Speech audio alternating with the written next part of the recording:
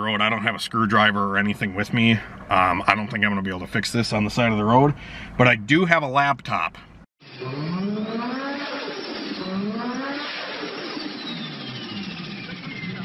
Hello, welcome back to Hunter Tune. Today we're gonna be making a video with the all-wheel drive Civic, talking about some of the issues that I'm having with it so far. I haven't even really been able to feel any real power out of this thing yet because of these issues that I'm going to show you guys and talk about. But I did want to start off today's video with a little bit of maybe motivation or encouragement for you guys, because sometimes I struggle with even getting out to the shop and making videos for you guys, because I always worry about, like, you know, what I'm not doing a good enough job, or I'm not you know, making good content, as some people say. And to be honest, I don't need to, and you guys don't need to listen to that voice in your head saying that you're not doing good enough. I'd like to share a little Bible verse with you guys.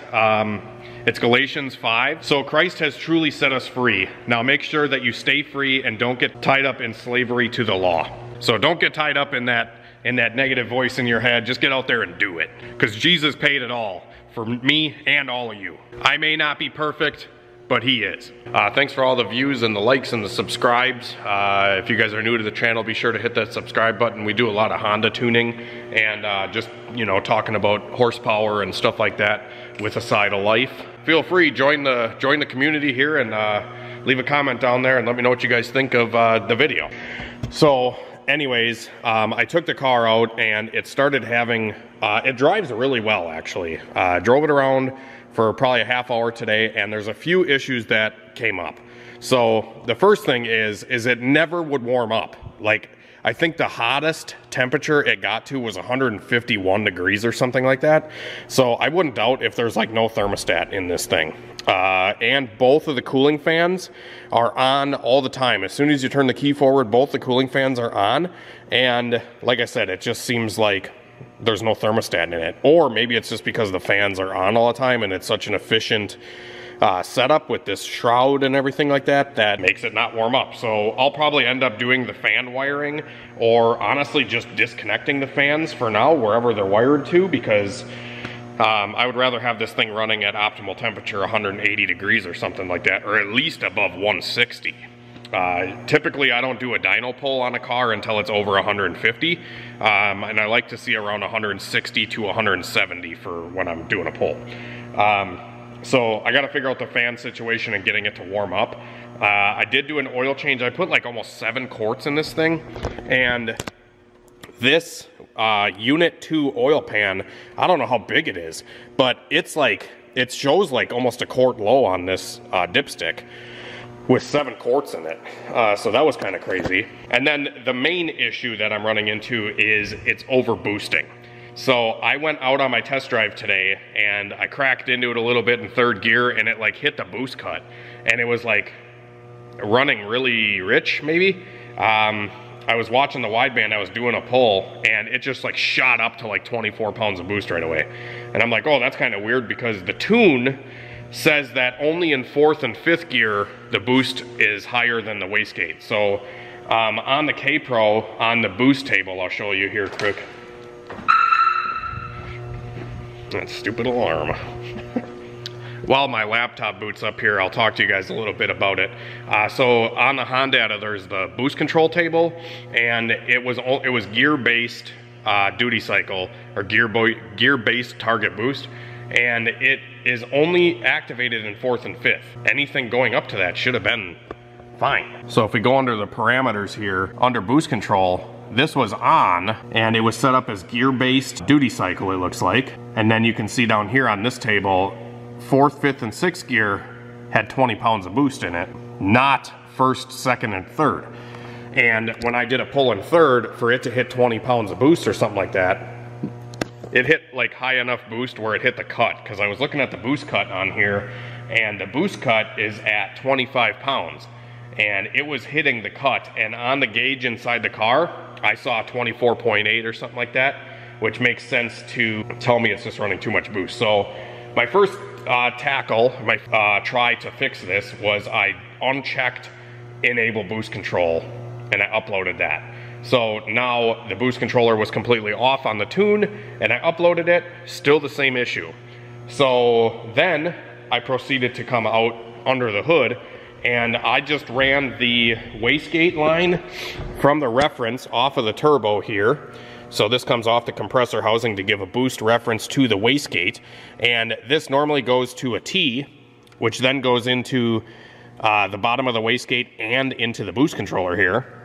And then out the other side, this line goes to the top of the wastegate to feed that excess pressure into the top if we want to control dome pressure on the wastegate. So like I said, I eliminated that. I hooked the top hose and I unplugged the top hose so that can vent to atmosphere, and then I ran the lower wastegate line right to the reference without a boost controller at all, so the solenoid being clogged up or something weird like that, eliminated that completely from this variable. To my surprise, the car still ran into the boost cut at like 25 pounds of boost. So now I'm going to proceed to pull the wastegate off and see if there's like 5 springs in this freaking wastegate, or like 3 of them at least. There's probably 2 or 3 wastegate springs in it. That would be my assumption of why it's not opening, or maybe one of the plugs fell out. On the bottom, on these tile gates and on the Hunter tuned wastegates, there's a couple spots where you can put your reference line to on the bottom of the wastegate, and sometimes those plugs can actually rattle loose if you don't tighten them good enough. So I'm gonna double check and make sure that all the block off bolts are in the bottom side of the wastegate, and I'm also going to see what springs are in it, because I would like to run this thing on like 5 pounds on the wastegate, something really modest, and then hook the boost controller up to turn it up from there, because we can always turn it up, but you can't turn it down if the wastegate is got like 2 or 3 springs in it. So we're gonna figure that out. I'm gonna pull the wastegate off right now, and then I'll tell you what I see. All right guys, so I got the wastegate off of the car, and man, this thing's a big honking wastegate. It's like, I think he said it was a 60 millimeter tile gate. There's no branding on the wastegate, it's just blank, but I did take it apart, and the spring inside of it, it's only a single spring, but this spring is pretty stiff, to the point where I had to use the vise to actually get the cap off of the wastegate. And when I pulled the cap off of the wastegate, the valve fell out. So the valve goes through the bottom, through that center hole there, out the top, and then connects to the diaphragm with 3 little set screws in here. And there was only 1 set screw in there, and it was loose. So I'm gonna have to get some set screws. I'm gonna go to the hardware store tomorrow, and I'm gonna get 2 more set screws for it.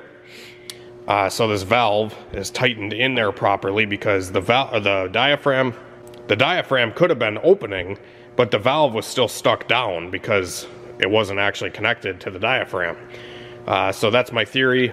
Currently, the wastegate was still kind of shut and wasn't actually opening because the valve was not connected to the diaphragm properly. There's no rips or anything in the diaphragm itself. So I think once we get some set screws in here, and I'm gonna try to find a smaller spring just to kind of kill 2 birds with 1 stone. Maybe that single spring might be 20 pounds, and I don't want that. So maybe I'll try to find another spring laying around somewhere, so we can put a softer spring in it and 2 more set screws, put it all back together with the valve actually functioning, and then I'll test it with the compressed air to make sure that the valve is opening with air, and then we'll put it back together and give it a shot. But I'll have to wait till tomorrow to go to the hardware store to get those set screws. So for tonight, that's gonna be it. But we'll see you in the morning, or in like 2 seconds for you guys. All right guys, it's the next day. I'm out at the shop again, and went to Ace Hardware, Kits and File actually, if you guys ever heard of that in Wisconsin. And I got some set screws. They have odds and ends hardware that you can't get at like the big box stores. So they had the set screws. They're like M4 metric set screws, and I got the valve reinstalled back into the wastegate, and all the set screws are nice and tight. So now I'm going to be swapping the wastegate spring. This is a spring that I had laying around. It's about half the height as the one that came out of it, but it is the same diameter, and this thing, I literally cannot compress it. Holy crap. Okay, I almost can compress this one all the way. This one, I can compress all the way. So hopefully this gives us like way less boost than this spring, if the spring was causing the issue. So like I said, I'm gonna try to kill two birds with one stone here. I'm fixing the valve and I'm putting a smaller wastegate spring in it. So it might have the complete opposite issue now, where it only makes like 3 pounds of boost. 3 pounds of boost is a lot more manageable, and it's easier to turn it up than running 25 pounds of boost uncontrollably and can't get it to come down.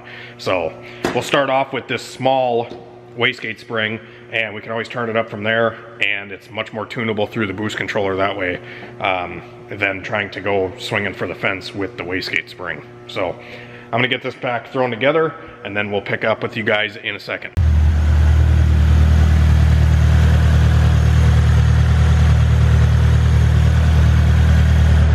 All right, I just got the wastegate back on the car, and I hooked up the boost controller the way it was hooked up when I got it. So now I have my laptop in the car. We're gonna go for a little drive. I also unplugged the cooling fans just to see if we can get a little bit more temperature in the motor comparatively to my first test drive. So I'm gonna go start cruising around and see how it goes.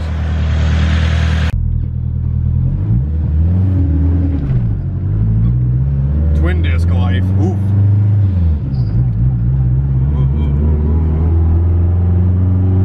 Alright guys, so I'm going to show you guys what the car's doing. I got the data logger running. I'm going to slow down here and just give it a second gear pull. It's on 4 pounds or 5 pounds, but when I hit VTEC it starts to run lean.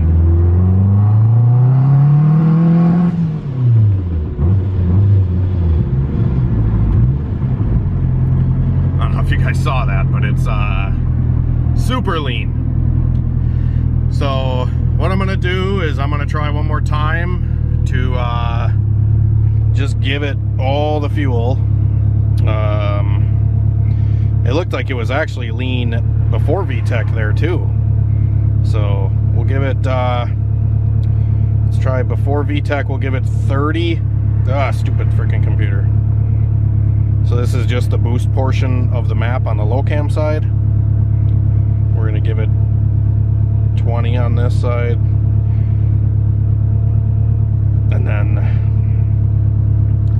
over here in the VTEC side we'll give it 50. Fuck it, just an insane amount. We'll see if it still runs lean.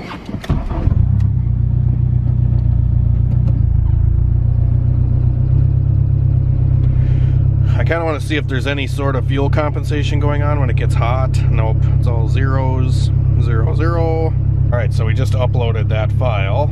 Let's check the graph here actually and just see the last pull that we just did. I want to make sure the duty cycle is like not falling off, which it still is when it hits VTEC. Okay, I just splashed a crap ton of fuel in this thing. Either the tune was that far off, maybe it's got E85, I don't think so. I only put 2 or 3 gallons of ethanol in it, and it's probably a way bigger tank than that. I don't know, let's just try it again.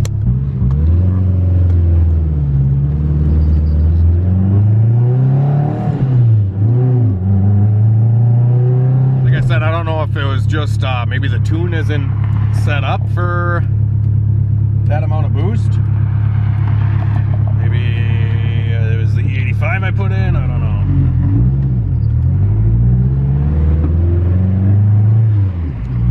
Try to keep the load low on this thing, just do second gear.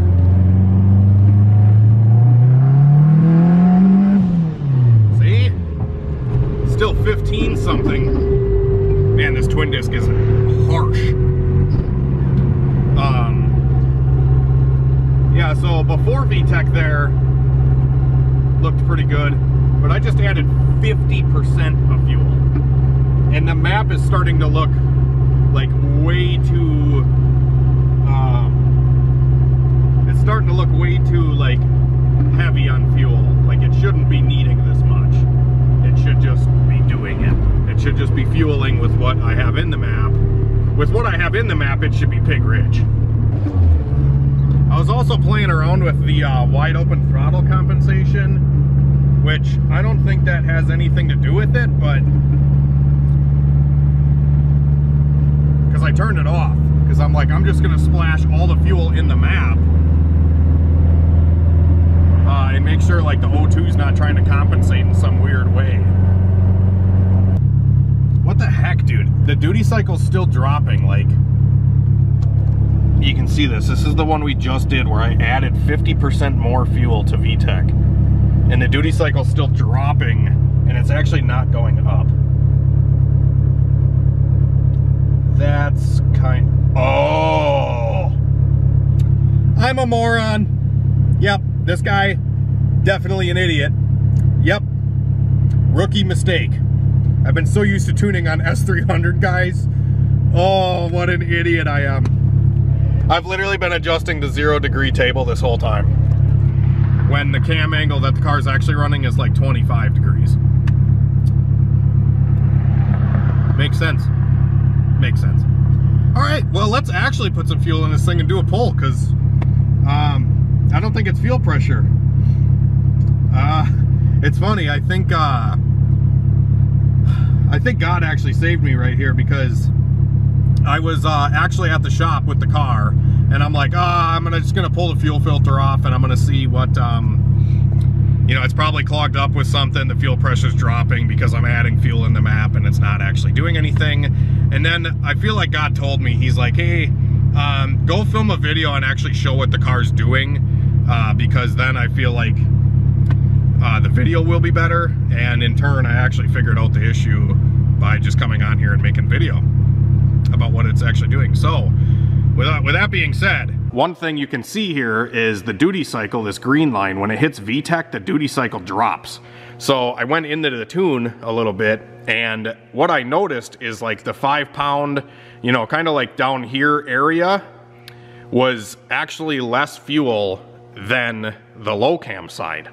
So that was like a big red flag to me. I was like, well, maybe they just never tuned it on this low a boost, and they only tuned like up here, you know, 10 pounds and above.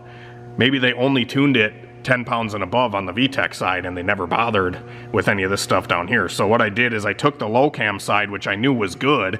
It was like 10.5 air fuel before VTEC. So I just took the whole low cam side and I pasted it onto the high cam, and then I added even more fuel into the high cam. So I was like, okay, I'll do another pull.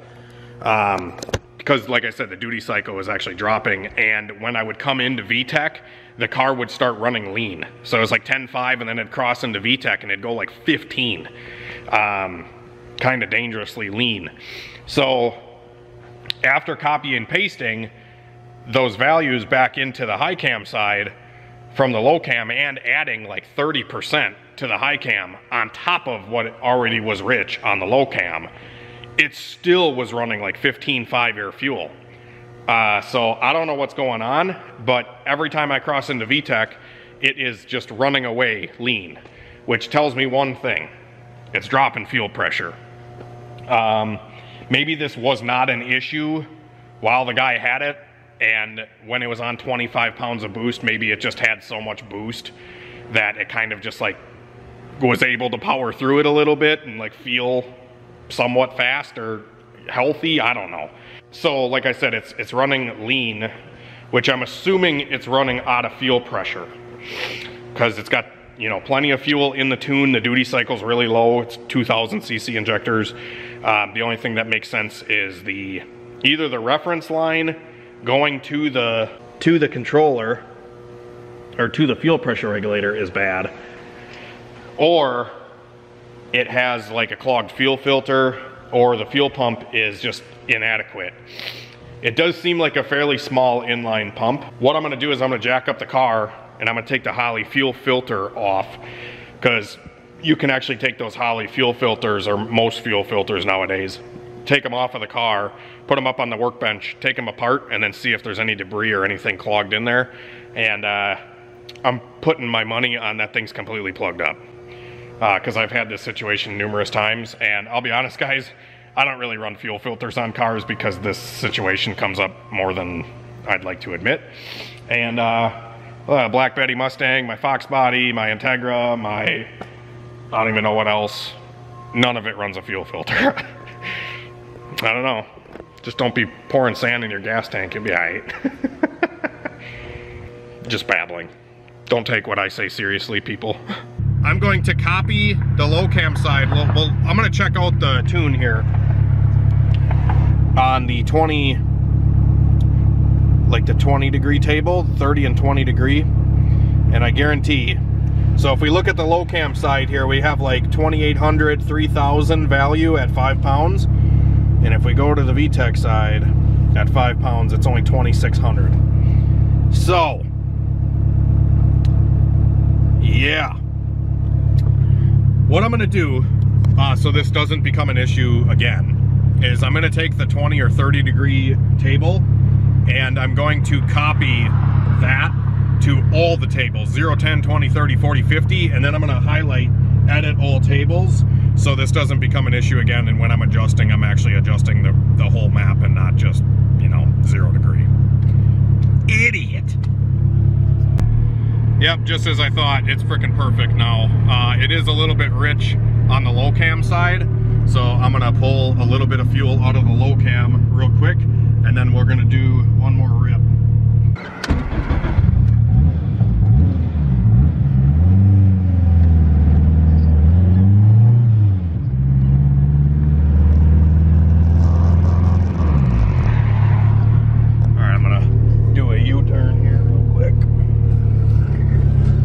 Yeah, I actually was able to do a pull, like almost, I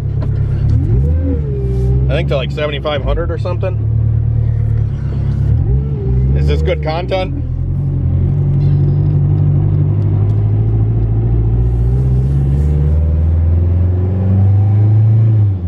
Oh, I'm so freaking happy. This thing's gonna need some E85 though. I wonder what timing is in it at 30 degrees here. Let's see.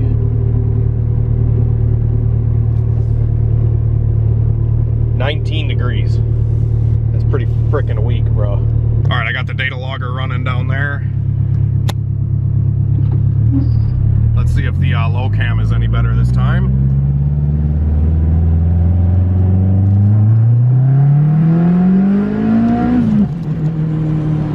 What the fuck? I broke my gas pedal. Are you fucking serious? Oh man, I don't know how, oh shit. I got no gas pedal. The air fuel up top looked great, but now I don't know how I'm getting home. What the fuck? I literally just went to go bang third gear and I broke the gas pedal, guys. Man. I guess I just drive too hard, huh? That's hilarious. Alright. Is this good content? Is this real content? I don't know if this is real content, guys. A guy in the comments said, when are you gonna start making real content? I don't know. I really don't.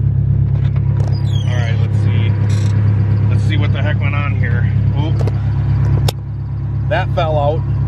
That thing fell out. And I'm pretty sure that hoses the cable. I'm on the side of the road right now, as you can see. I'm gonna turn this thing off. Should we look at the data log before we fix the gas pedal? Probably. That's what any good tuner would do, right? I'm trying to be a good tuner, so I should probably do that. Let's see here. Oh, dude, look at that duty cycle. Heck yeah. It went up perfectly. You guys see that there instead of it dropping like it was before? And that is... I revved it to about 6,000 RPM and it was 5 pounds of boost. So, awesome. I'm stoked on that. The pull before that, the one off camera, I revved it higher, 6,700. And man, up top there, 6,700 and higher, this thing really started getting after it. So, man, I can't wait until I can fix this gas pedal and try again. All right, good news, and actually not really that good of news. This gas pedal has this like adjustment thing on it with like a screw.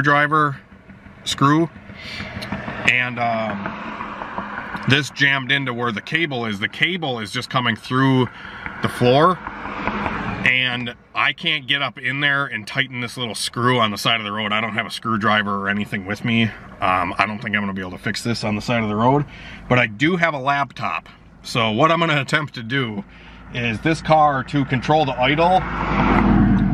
To control the idle on this car, it's running 0 degrees of timing at idle. So I'm gonna try to put timing back in it, and hopefully we can get the idle higher. And if we can get it to idle high, let's try this. Live at 5, let's try this.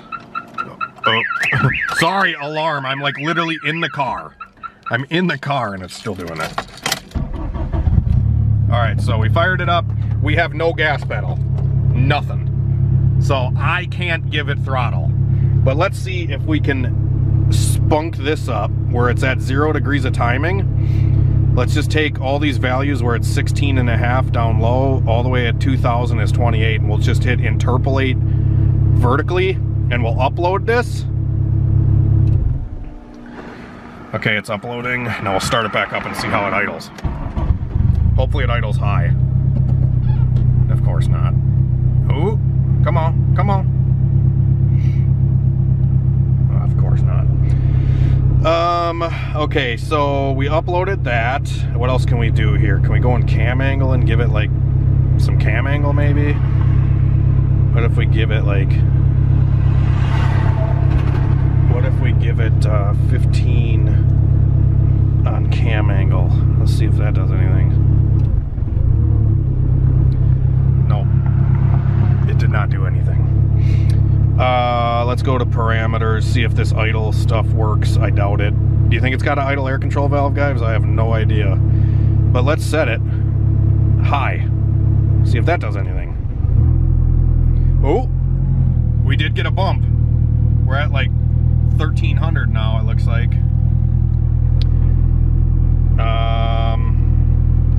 Let's log and see where the timing is. Display. Oop. Ignition's at -1.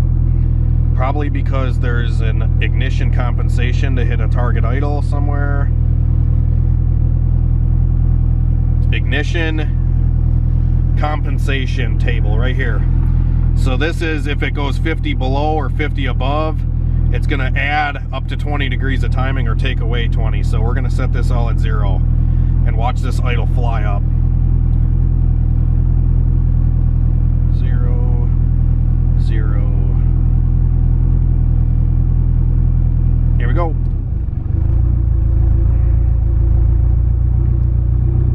Max advance. Let's see here. What's they running now? -10. Did I not do that right?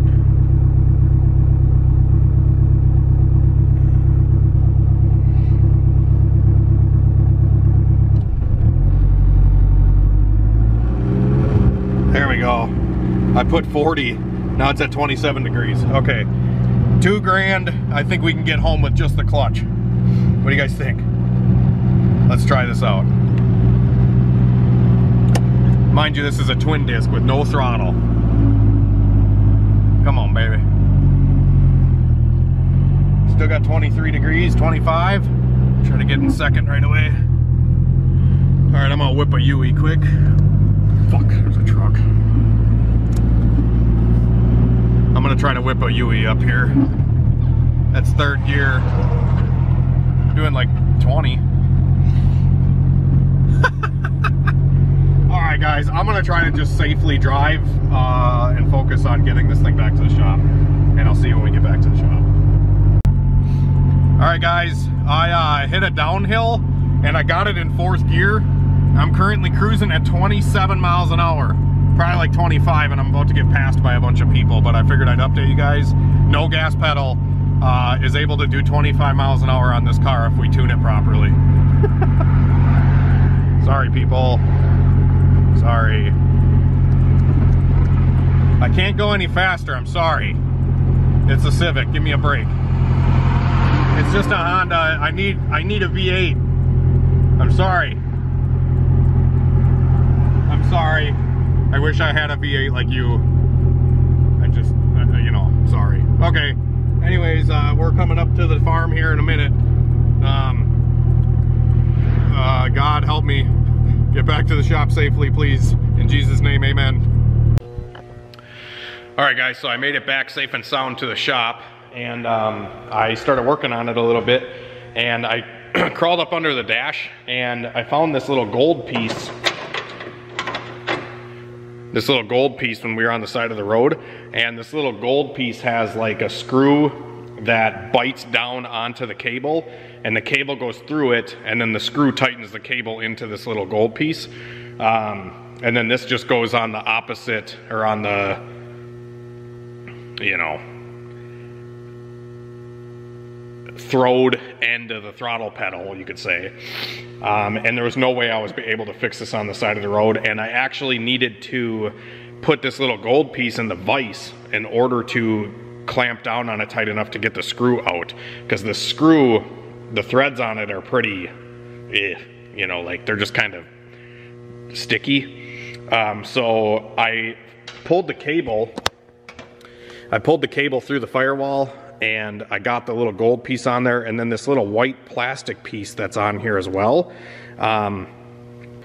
I just took this little white plastic piece off of the gas pedal itself, and this piece I'll be able to feed and then click back onto the pedal with this on the other end of it. So I don't really like this design. I don't know why they didn't just use a normal gas pedal cable, but this is what's in the car, and I just fixed it. So I'm gonna reattach it. This is pretty tight. I couldn't get it to pop off, no matter how hard I pull on it here. It seems pretty tight, so hopefully this guy doesn't pop off again, and I'm gonna feed this back into the car, and probably have to disconnect it to get some slack on the cable. I'll disconnect it from the throttle body there, and then I'll reattach this to the pedal, and then maybe we'll go for one more quick redemption pull, just to make sure everything's good. But I'm pretty happy with actually figuring out the air fuel was just in the tuning, and it was just my dumb, you know, went right over my head. Adjusting all tables, just always make sure when you're adjusting on K-Pro you adjust all tables, unless you're tuning specifically one certain cam angle. But we were just trying to get this thing rich and back up because it was really lean. So that was the adjustments that I did, and everything seemed to be starting to go 12s into the 11s. It wasn't 15 anymore, crazy like that, and the car was really starting to pull. And the top end on this thing's probably going to be pretty nuts, because it really started pulling after 6,500, and that's like right where I let off when it broke the cable there.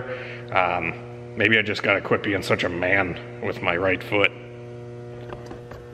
All right, guys, so under the car here, under the dash, you can see the cable with the little gold piece there, and then the white plastic piece goes into the pedal with the gold piece on the opposite side of it. So when we pull on this pedal, it pulls on the gold piece, but I have slack in the cable right now because I disconnected it from the throttle body. I disconnected it from the throttle body here to get some slack, so now we're just gonna pull it back tight and hook it back up. All right, guys, so long story short is the cable that I just fixed, since I had to cut part of the cable because it was all frayed apart from it going into that little gold piece, I had to cut it a little shorter, and after I did that it was too short, so I just pulled a cable out of my EG that's sitting outside, and I had to install that cable. So now it's got a factory throttle cable in it, and needless to say, after doing all that, I finally got it running again, running how it was prior. So it's idling good, air fuel good, right around 1,000 RPM. So yeah, car's running good again after breaking it. You could say this video's clickbait, but whatever.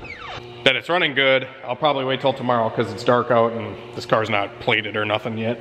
Probably take it out again tomorrow, do some more tuning on that air fuel, and see if we can get a couple full pulls in, and then make another video, hopefully getting some full pulls in. on 5 pounds.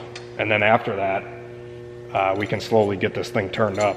I'll probably slowly start splashing some E85 in it as it runs out of fuel, and slowly get it tuned up on E85 and get a ripper out of this thing. I've really been enjoying it. I'm pretty excited to bring you guys along for the journey, and hopefully you guys are enjoying the content. It might not be the content you want to see, but it's the content I'm making. You can stay if you want. You can hit that subscribe button if you want and like it, but nobody's forcing you to be here to watch my videos. So with that being said, thanks for watching. And if you have made it to the end, be sure to hit the like button, comment down below, and do all the YouTube stuff so more people can see it that want to see it. But other than that, have a great night and a better tomorrow, guys. We will see you later, and we'll get some more Honda content coming your way. I got all winter to sit in the shop and wrench on shit, so yeah. Peace out, guys.